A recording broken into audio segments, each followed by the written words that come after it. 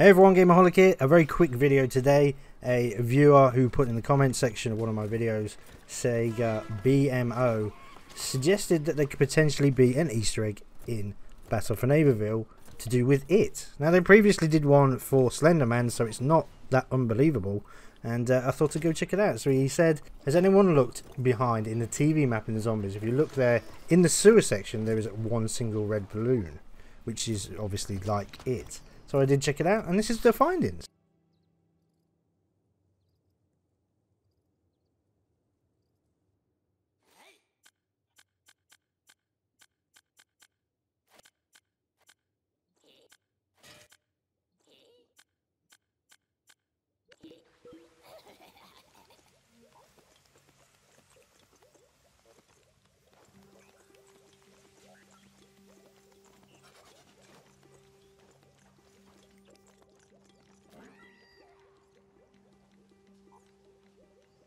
So yeah, it does look like this potentially could be a Easter egg for it, which is very strange to be in a Battle for Neighborville game, really. But never mind. They've, like I say, they've done similar sort of things in the past.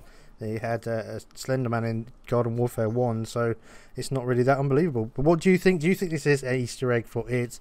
The red balloon in the sewers does kind of make sense, really. Thank you again for Sega BMO for pointing this out. Let me know what your thoughts are in the comment section, and if you are new to this channel, then please do consider liking, sharing, commenting and subscribing. I'll be back soon with more Battle for Neighborville videos. Thanks everyone for watching. Have a great rest of your day, neighbours, and take care.